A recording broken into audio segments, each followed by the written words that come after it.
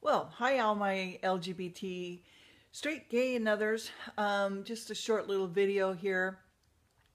Um, Sorry I haven't been doing a lot of videos lately. Just other things are going on in my life that are taking precedence right now. So, not that you're not on my minds or anything like that, but uh, unfortunately, I can't always do these videos. Um, I have just a few things to say.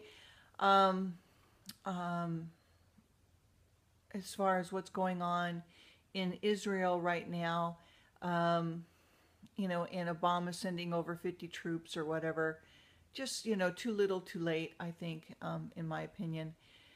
Um, and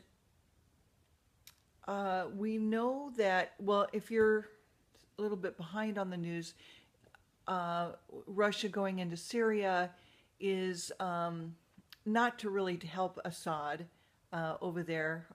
He wants the oil because apparently Russia only has 7 years left before their oil runs out. And I think that's one reason why they invaded the Ukraine as well, even though they said it didn't.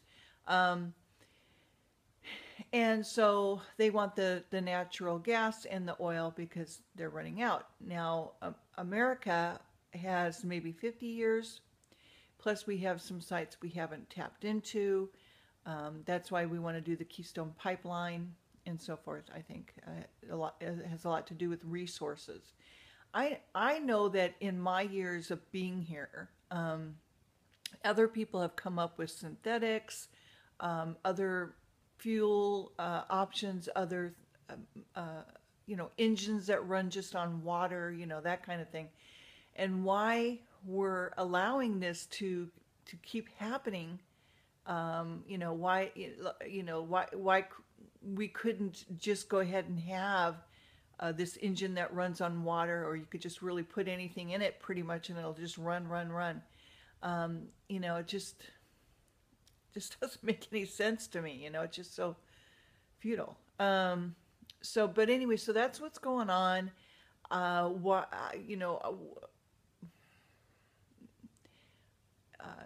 we have the U.S. and the U.K. that's not really anxious into going into to Syria, so that should tell you a lot right there.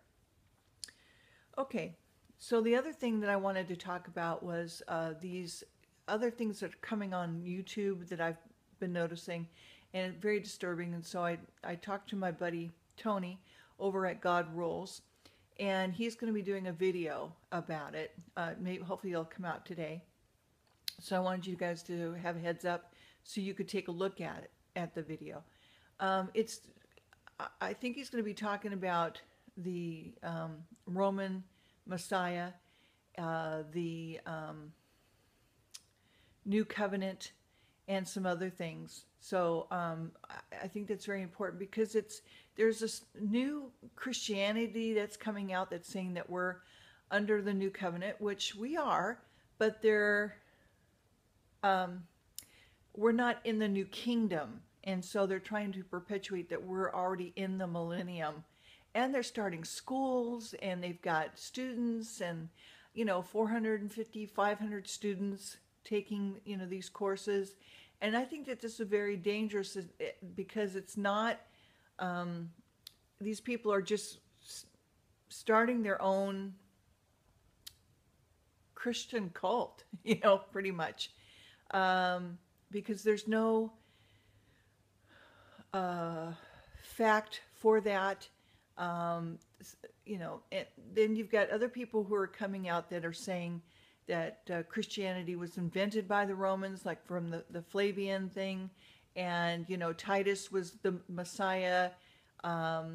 Titus Flavian was the Messiah, and it wasn't really Jesus.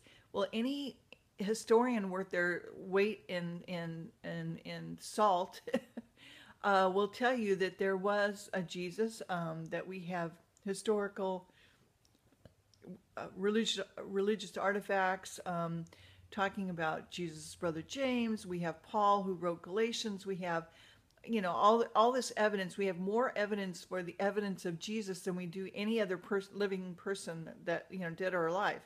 And so you have to be really careful about what you read, and you don't want to be influenced by, some people who have the wrong facts. And if you're not a strong Christian in your belief, you may be suckered in. So fact check your, always look at your Bible, reread your Bible. That's why you need to be filled with the Holy Spirit, so that you have these verses, and that, if something doesn't ring true with you, it'll gnaw at you, and you'll know from that something's not quite right, and you have to recheck it to, to get the facts straight, and so that you're on a solid footing with your belief. And so I think that that's really important to do that. There's just so many things that are out there that may not ring true.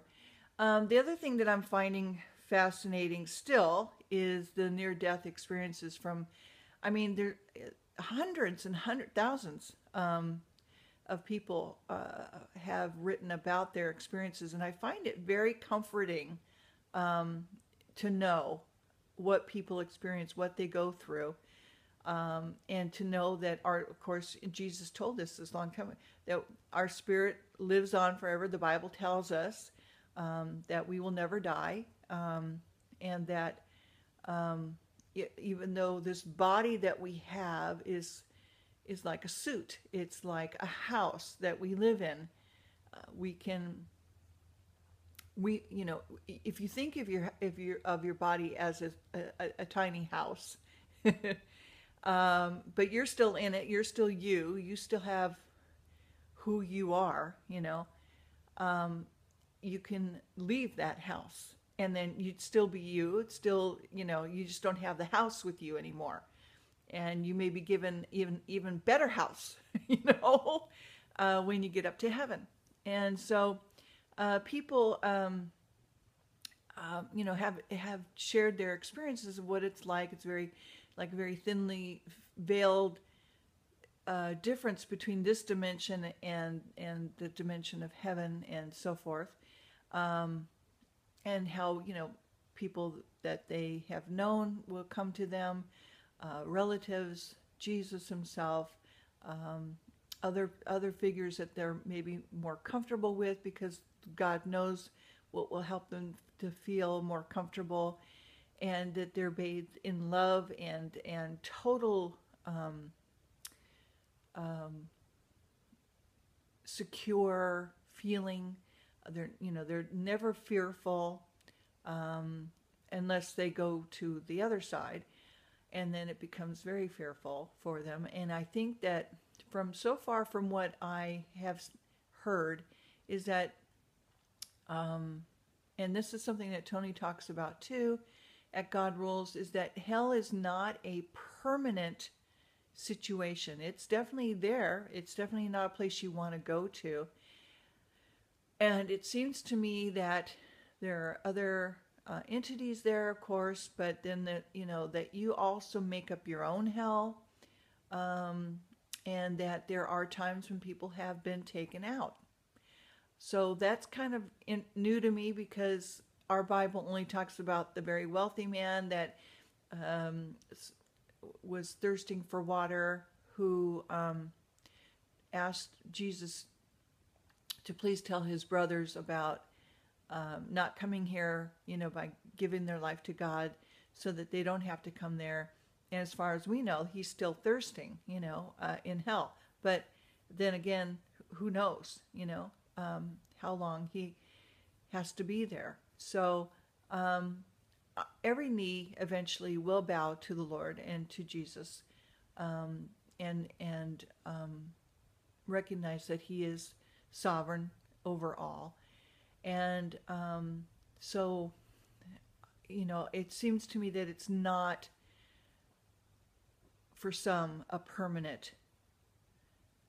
But again, it's so beyond me. And there was one near-death experience where the guy asked Jesus, so So it's like, is there other worlds? Is there other creatures? Other humans? And where are we on the spectrum of things? Are we kind of like in kindergarten? As a planet? And Jesus said, no, a little bit less.